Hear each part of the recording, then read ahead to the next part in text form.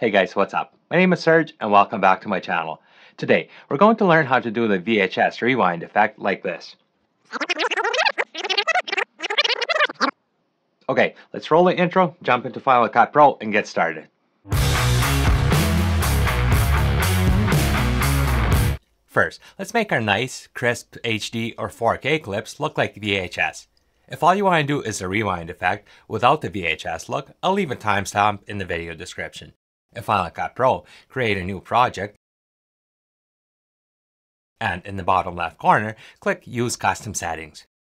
From the Video Format drop-down menu, select NTSC SD and select 29.97i for frame rate.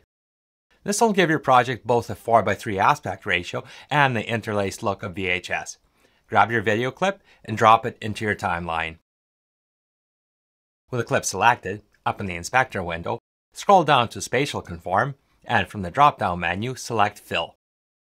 Select the Color Inspector, and first, let's drop the dynamic range of our clip. To do this, bring up the shadows a little bit, and drop the highlights to make the image a little flatter.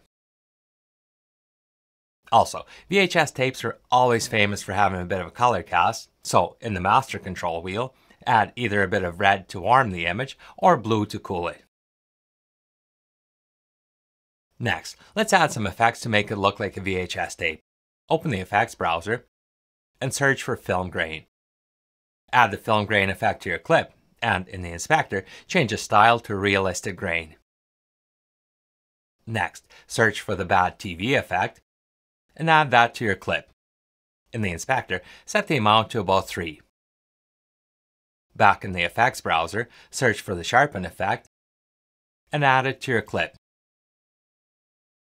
Set the amount of this to between 8 and 10 and drag this effect to the top of all your other effects. And last, if you have audio in your clip, search for a car radio effect and add that to your clip.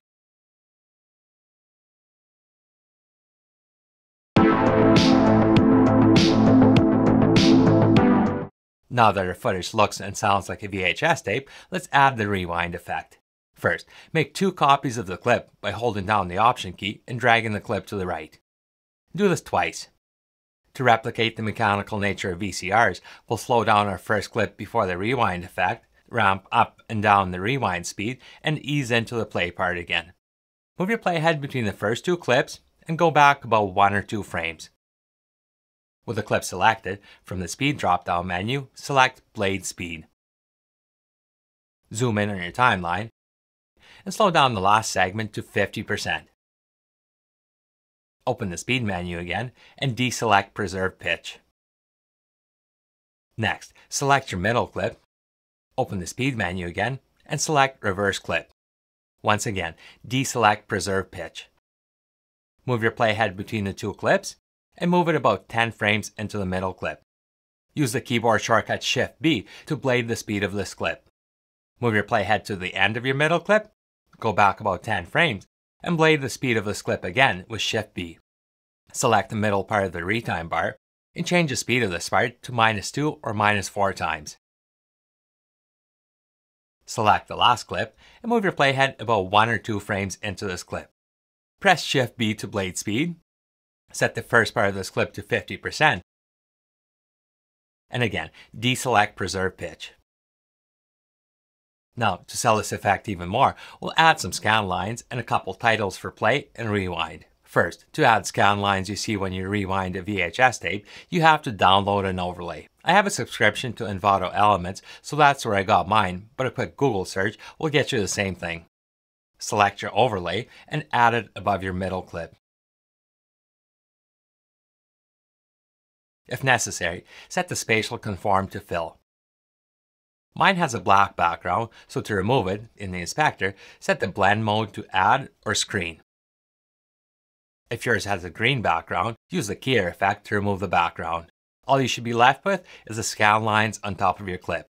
To add the rewind text, set your playhead at the start of your middle clip, and use the keyboard shortcut Ctrl-T to add a basic title. Type in your text and change the font. The font I recommend for this is VCR OSD Mono. I'll leave a link in the video description to where you can download it. Move your title to the top left corner, just like you would see on a VCR. Also, if you want, you can add a play title to your first and last clips. Let your timeline render out, and here's the finished effect.